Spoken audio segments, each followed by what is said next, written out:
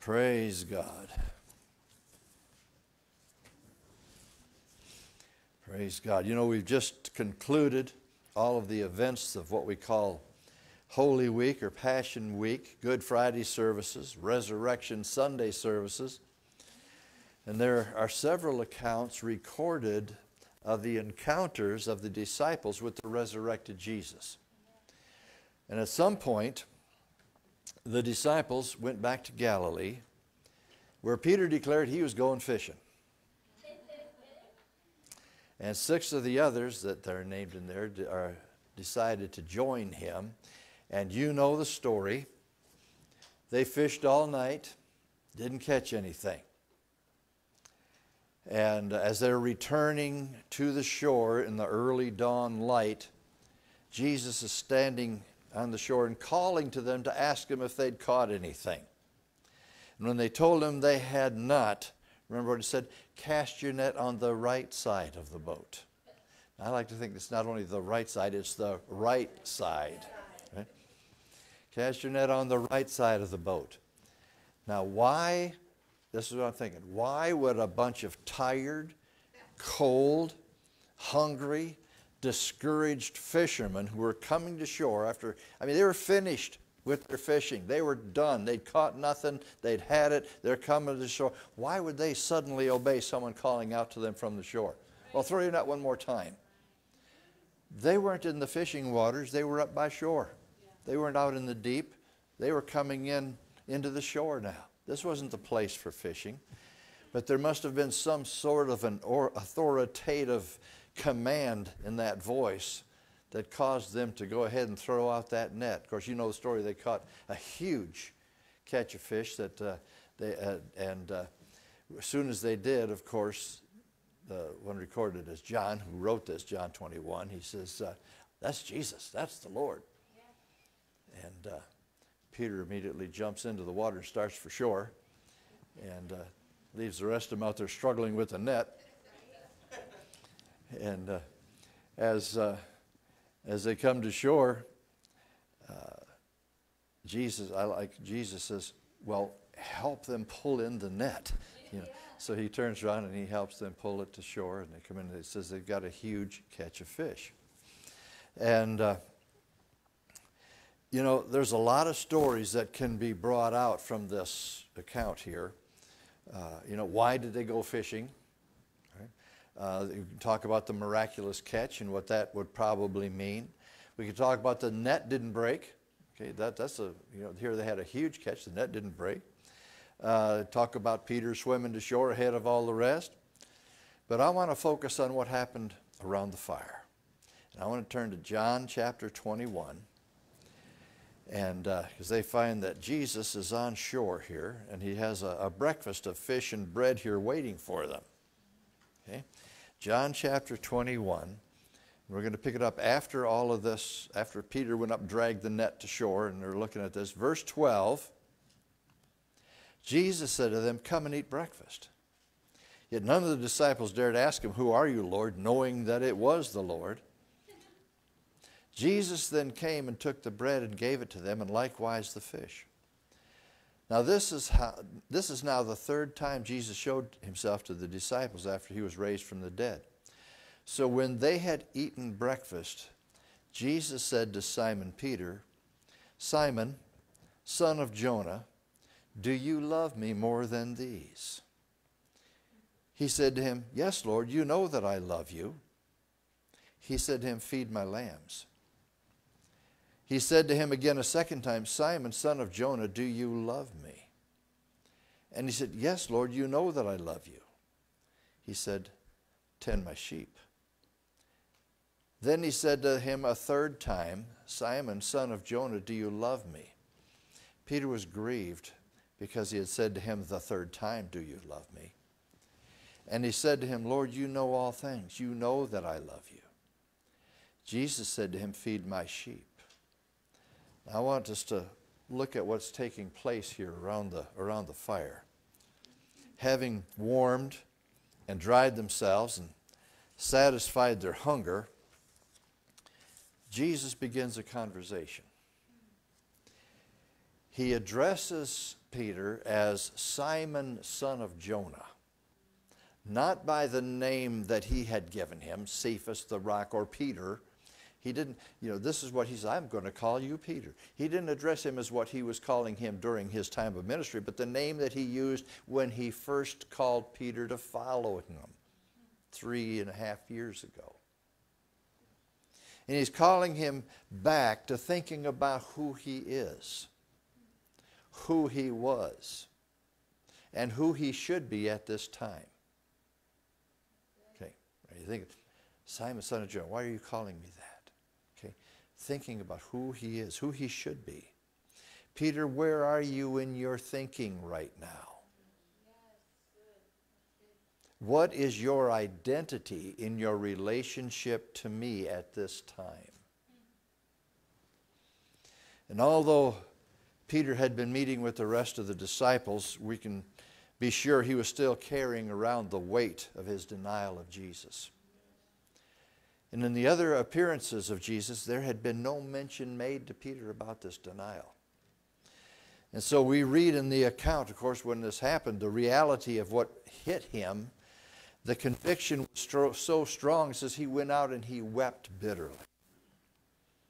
But now, he was probably sitting there in an awkward silence by the fire, wondering if Jesus would address what he had done.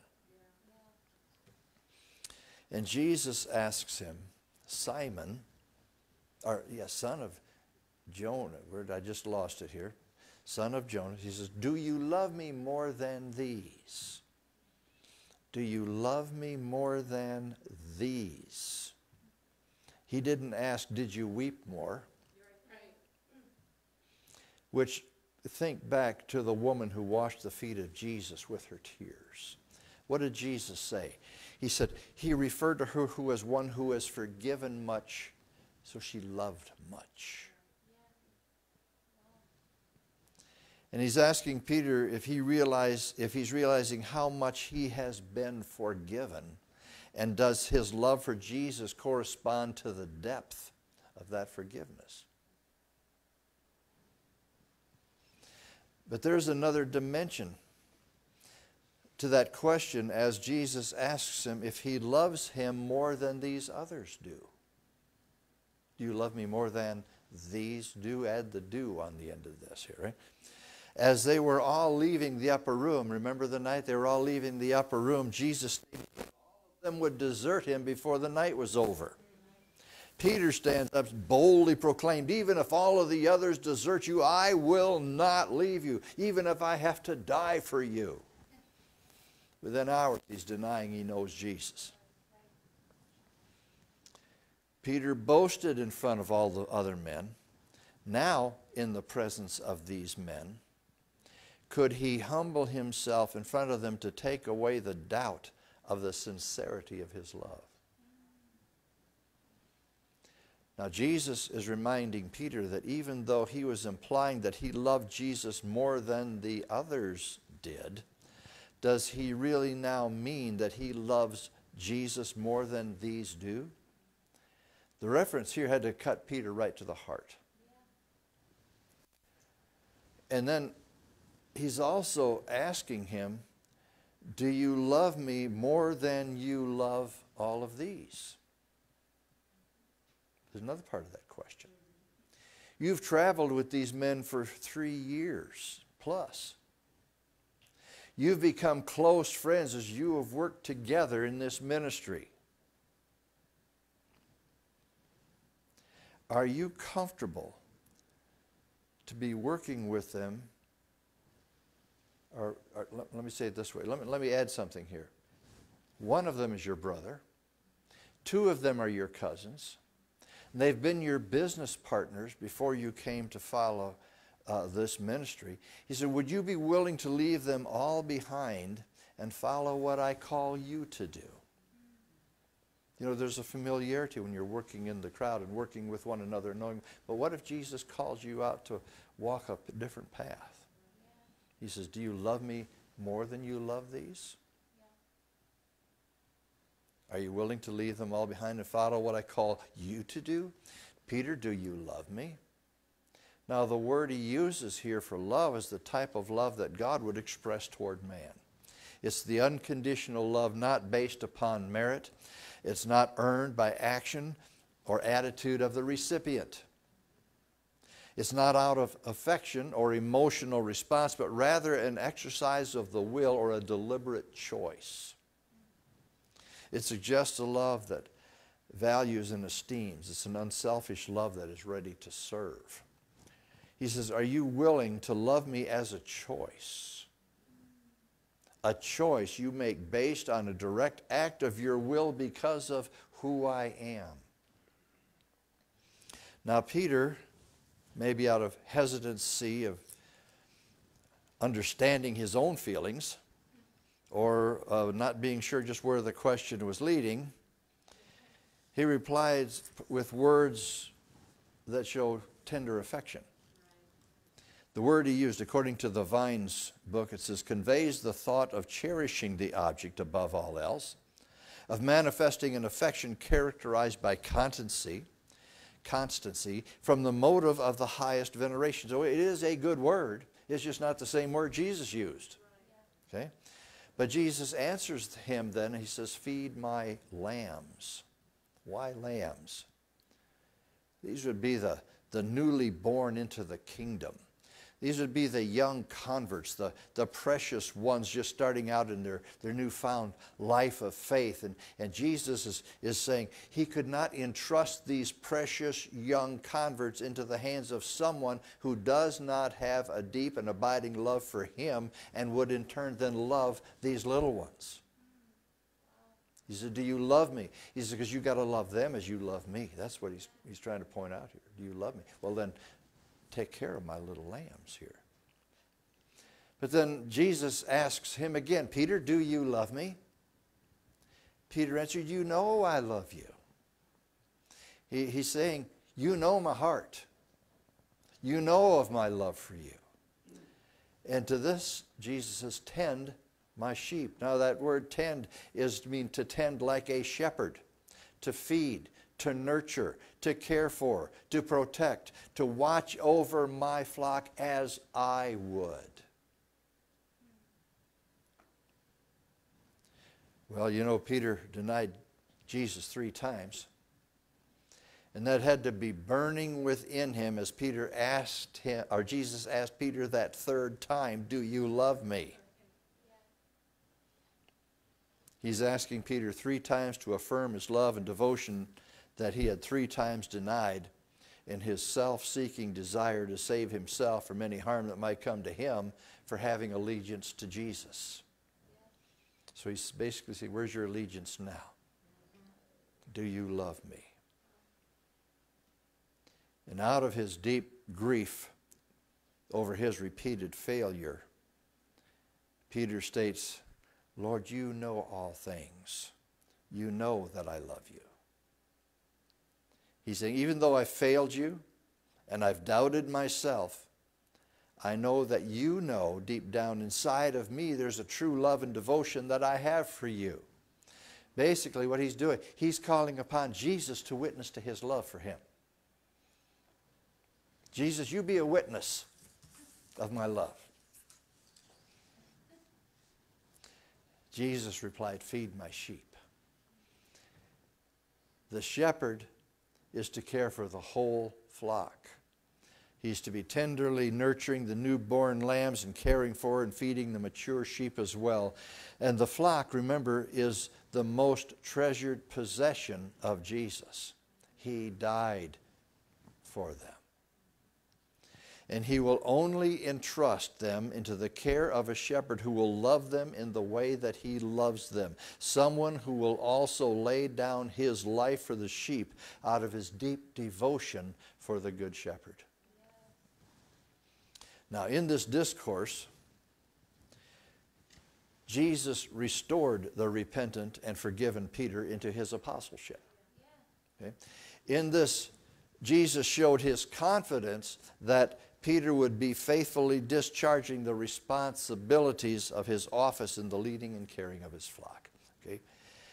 Now, we all have differing callings from the Lord. Okay, differing ways that God works in our lives. We've come from many varied backgrounds, complete with different traditions, different cultural surroundings. We all have a past. But praise God, we're the redeemed. We're the children of God. We're led by His Spirit. We are anointed in different ways to be ministering to His flock. Think about this. I mean, that goes not only for the fivefold ministry offices that we're talking about here, but every believer is called to minister the gospel to all people. Okay? When Jesus gave the Great Commission, He says, now, just you who are called to the fivefold ministry, go out and minister. He says, everyone who wants to be a disciple of the Lord. That was everybody who's following Jesus has the responsibility to tell about Jesus. Okay? We're all disciples. We all have the responsibility to carry that gospel message to everyone. But we all have different callings on our life, different ways of doing it, because we all have different personalities. Remember, like we said before, you know, oneness is not sameness. Okay, unity in the Spirit is not uniformity. Okay, we all have different personalities, different talents, different giftings, different abilities, different callings, and different anointings. We all do things differently based on how God works in our lives, not trying to copy what someone else is doing. Oh, that works good. That looks like fun. I'm going to do what he's doing. Doesn't work that way. Okay, we have to do how God is working in our lives. Okay, and just because we are in oneness, we have the same goal, we have the same passion, we have the same vision, but that doesn't make us same. We do it in our differing ways. Unity in the Spirit. We are in unity. For instance, I love the unity that especially when we come into a prayer meeting, there's just a unity that begins to flow, and we all begin to flow in the same things, different people saying different things, but it all fits together into a unity in the Spirit. But we're not unified in a way that we are all the same. God's working in us differently. Okay? So I have to ask, where are we in our walk with God at this time? Now, maybe we've come to a place of great maturity in our Christian life, greatly involved in the work of the ministry, successful in the calling that God has placed upon us. But if Scripture is meant to lead us all to greater revelation of our relationship with God and to strengthen our devotion, then Scripture is also questioning us about our current position and our position and condition. And I doubt that any of us here have come to the extreme place of denying that we're followers of Jesus or have known Him personally as Peter had done. Okay? But there may have been times when we were operating out of the position of incognito Christian. Yeah, I don't want to look too Christian right here, right now. What will they think? Or how will they act? Or how will they accept me? A time now and then when we feel we do not really want to be identified as a believer in Jesus. Now, might there be a time when our self-seeking desire allows us to operate in an attitude that does not reflect the love of Jesus for those we're dealing with at that time? There might be times when we're not using our words to deny our faith in Jesus, but our actions are speaking volumes that display a less than Christ-like way of dealing with the current situation. Do we hear the haunting question echoing in the recesses of our spirit, do you love me? Is there a gentle nudge that's trying to move us to a place of repentance? Are we being called back into a place of reconciliation with our Master? Are we being reminded of our need to return to that place of intimate relationship with our Savior? are we being called to recognize what it is that caused us to be in the position where we find ourselves at this moment? Where might we have opened a door that has let in an indifference to the cares and the needs of those around us? Have we allowed the pressures of our own circumstances to cause us to be insensitive to what's happening to the flock around us? Jesus asks us, do you love me more than these? More than the comforts of life? Well, I've worked hard and I deserve to do what I want to do, even if I have to turn a deaf ear to the needs of others from time to time. Do you love me more than the things and the activities that are causing the distractions from the responsibilities of working in God's call on your life? There's a lot of distractions. Do you love me more than these, the people who you have grown to be comfortable with and lean on to do what you want them to do for you? Do you love me enough to step out of that comfort place and do what I call you to do that's outside of the box you have built for ministry? Now maybe you've made your boast about how much you love the Lord, how you will always be faithful to do what He calls you to do, even when everyone around you quits or fails. And now you find that you've put off doing what the Lord asked you to do, or ignored the leading of the Holy Spirit into an uncomfortable condition in your ministry. You know, we've not had to face a lot of persecution in this country yet as Christians, but you see it coming. You see the hostility that's rising up against anything Christian, anything to do with God, especially the name of Jesus. I mean, it's coming to an open hostility through government channels, through social channels, media channels, everywhere you look. It's putting down, making of no effect or account or actual hostility against anything that tries to bring the Word of God, the power of the what can I say, the value of the moral standard of the Word of God into society. Okay? Now, like I say, we've not faced the persecution that some of the people we know have felt. I mean, in India alone, the people that we know personally, okay, they're facing a persecution there that I mean, people come in and beat up the pastors. They beat up the people in the churches. They steal their stuff, burn down the churches. They've even killed some of the pastors we've known. Do you want to be known as a Christian in a community that's violent against what you stand for?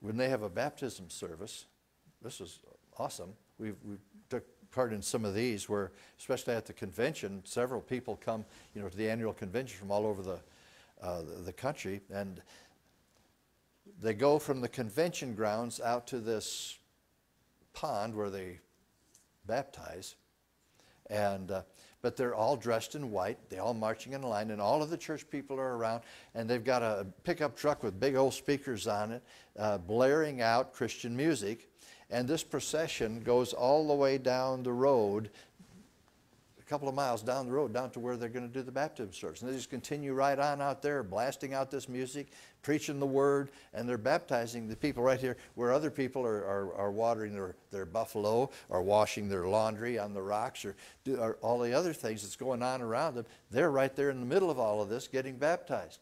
Now, what are they saying? We've become believers in Jesus in a society that's opposed to believers. We're here in a place that is hostile to our faith, and yet we're declaring our faith in Jesus. That may mean that as the people watch them go through town, they won't allow them to shop in their market anymore. Now, I'm not talking about stores like we have. I'm talking about city markets where they bring their wares out and put them on a blanket or on a stand, and you come and buy what you need and say, hey, you can't buy my stuff. You're a Christian. But I need food for my family. I'm sorry, but you became a Christian. This is for our Hindu people. Christians can't drink from a government well. Only Hindus can. Some of them get ostracized by their very families. You can't come back home. You can't come back home. Some were told, that if you come home, I'll kill you. Their own fathers saying to their children, you can't come back home. The government says, I shouldn't go into that. But anyway, the prevailing thought in the is if you're Indian, you're Hindu. And they've gone into some of the churches and tried to pay people to renounce Christianity and come back to their mother religion of Hinduism. Okay, now that's persecution. And we know of others. We've talked to others in other lands where it's even more dangerous to be a Christian than it is there. See, our persecution here is mild. It's just mostly name calling, and although in a very nearby country, a pastor's been arrested several times just for standing up for the Word of God against what the government has said. There's a very near nation that if those in this country are sending broadcasts into that country on TV and radio, they have to modify them so that they fit their standards, or they won't let them preach the gospel there. There have been instances in our own country where mayors in certain cities have demanded that preachers turn in a copy of their messages before Sunday morning so that they can go through and make sure there's nothing offensive in their messages. There's not speaking the truth, right? Now that was quickly squashed, but they were trying. They were trying. Now, like I say, we're not at an extreme case yet. But you can cheer, unless something changes, unless revival starts breaking out in such a degree that the people of God rise up and have a voice that says, we're not going to stand for this anymore. We want the standard of the righteousness of our God to prevail. You know, we're going to see things just continue to get worse toward Christians. Now, what happens when they come to you and say, well, are you a believer? Will you hear that sound of that question echoing in the recesses of your spirit when Jesus asks, do you love me?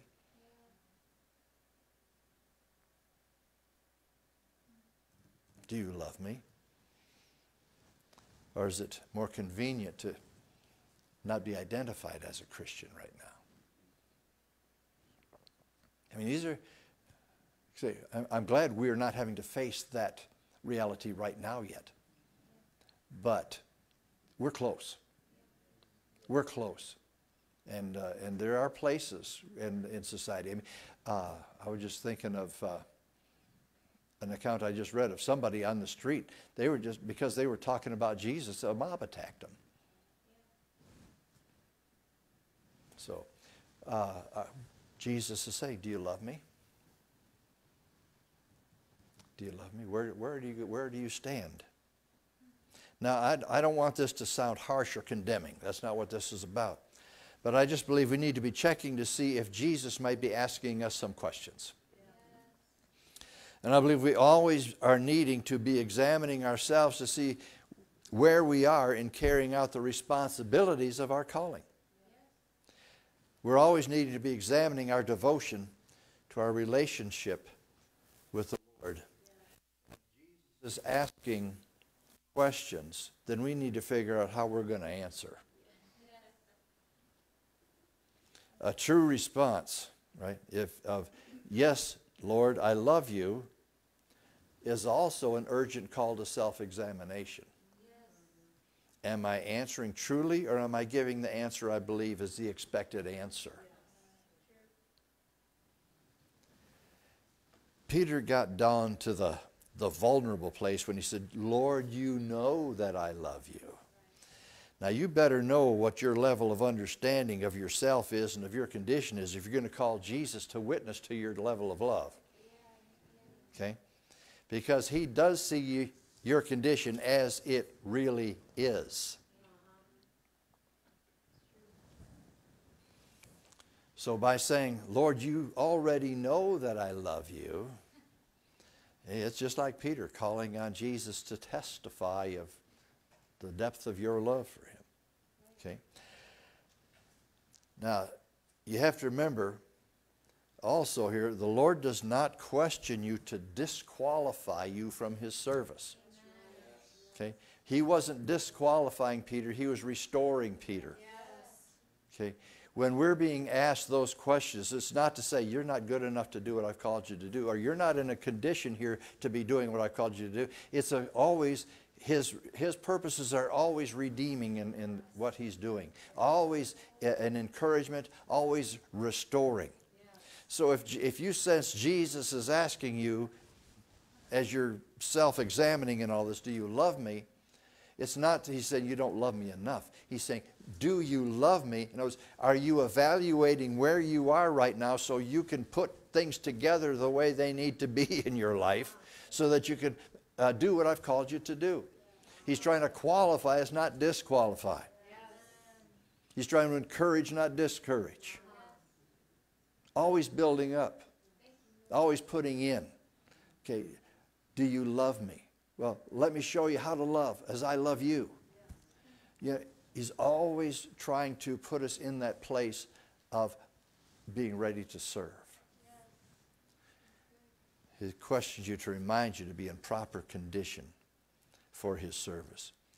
You know, he asks, do you love me?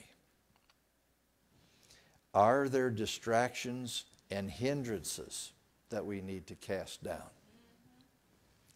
Are there strongholds of the mind that have clouded your judgment on how you're to be moving with his leading?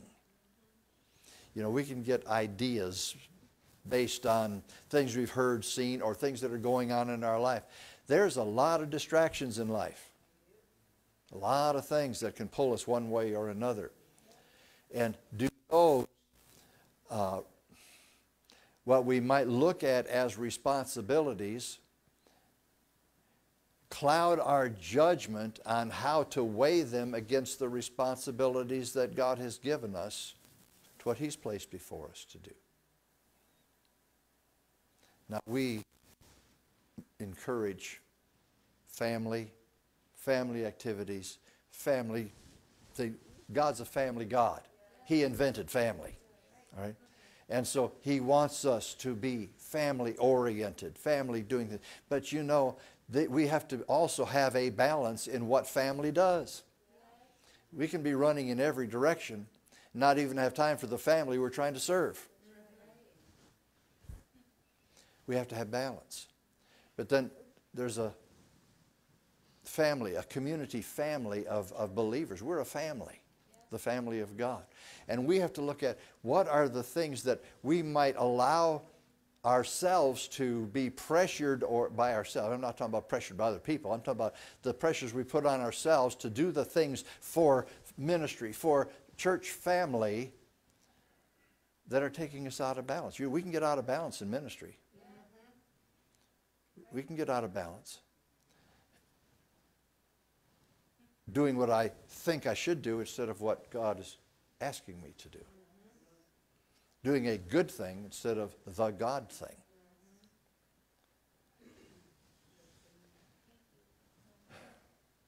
Balance. Balance. So can we allow hindrances and distractions to get us out of balance, or do we have to cast down some of the distractions? Are there strongholds in the mind, I want to say that again, that have clouded our judgment of how we're to be moving with his leading? Because you know, over the past few months, the word that God has given to us is rise up. Rise up. And you know, that word can mean a lot of things to us depending on where we are. It can mean different things to us depending on where we are. Are we rising up to something, or do we have to rise up from something? Do we have to rise up from a place that we have been lulled into a complacency? Maybe not only about our faith, but maybe about our whole attitude toward others, or our family responsibilities, or the calling that God's placed on my life. Have I come into a place of complacency? Are we to rise up from a distraction that's hindered us in fully doing what God's placed before us to do? And I believe that whether we're having to rise up from something or rise up to something depends on how we answer the question.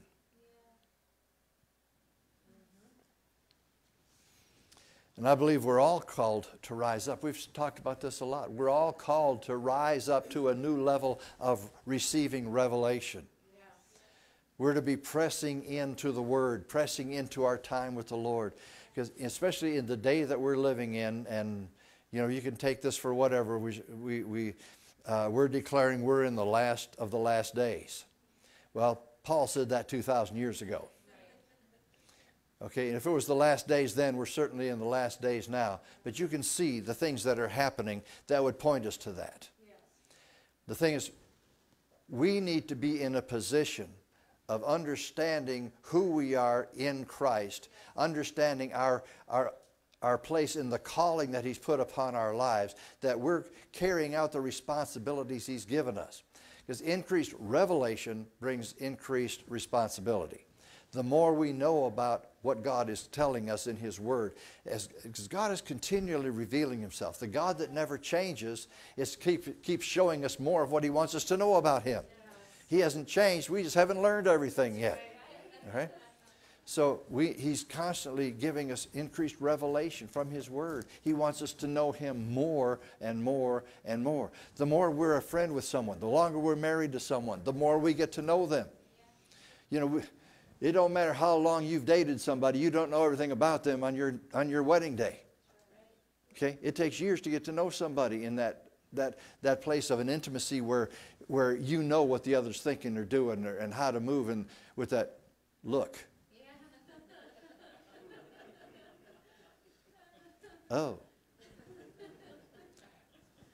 Right? Have we come to the place where we've received the revelation from God to know He's looking? Yes. That certain look. Right. I feel it. Yes. Or I just heard Him go, You know what I'm saying? We have to have that revelation that is so personal. And the more revelation He brings to us. How do we get it? In His Word. As we're spending time in prayer and in His Word and together in the Word, we're constantly receiving more revelation. But all the revelation we get brings us to a higher level of responsibility. What are we going to do with it? Yes. What are we going to do with the revelation? We've got to live it. Yes. Okay? He doesn't give it to us so we can say, oh, that's nice. He gives it to us so we can live by it. Okay, because it leads us into a greater amount of victory over the things of the world, over the things of the flesh, a greater understanding of how to operate in the flow of the Spirit, how to move in all that He's called us to do, and it's just how even hearing better of what the Spirit of God is saying to us. It's all revelation that comes to us. We have a greater responsibility to move in it, but then that also takes us to a higher level of accountability. Now we're accountable to God for what are we doing with it. Yes. How are we living? Accountability for our whole life in the Spirit. Yeah. But it's fun. This is the most exciting time I've ever lived in. You know, I mean, it's just the more God reveals, the more God shows us, the more God calls us to, the more exciting it gets. And it's just going to keep on expanding into that. But I just have to come back to what question is Jesus asking us right now? Do you love me? How are we answering? Do you love me? Do you love me more than these? How will you answer? How will you answer? Praise God. Let's stand together. Father, we thank You for Your Word. Your challenge to us today. Lord, as You reach into the very depths of our being with the question, do you love me? Lord, everyone in this room says, yes, Lord, we love You. But then we have to examine our hearts and say, what do I mean by that? What do I mean by that answer? So help us, Lord, as we move forward from here, meditating on your word, reaching in for the revelation that you have for us, spending time with you in that place of intimate communion. Lord, help us to have a greater understanding of our answer. Yes, Lord, I love you. What does that mean to us? Thank you, Lord. Thank you again for the challenge. But thank you, Lord, that you are encouraging us. You're lifting us up. You're causing us to rise up into that place that you have called us to and have desired for us, that destiny that we were talking about this morning in prayer, leading us into the destiny that you have designed for us. We thank you, Lord, and we praise you. We worship you. We glorify you. We come in Jesus' name. Amen. Amen. Amen. Praise the Lord. Thank you for joining us out there today, and I just pray that this message just continues to minister to you as you meditate on that challenge that God has brought to us from his word today. I believe the Holy Spirit is speaking to us very, very, very clearly today with that question, that we might think, that's a strange question. Do you love me? But do we? How do we love Jesus? What is the depth of our love? What's the meaning of the word love? Do we love Jesus? What's your answer? Meditate on that, and I call you blessed in Jesus' name.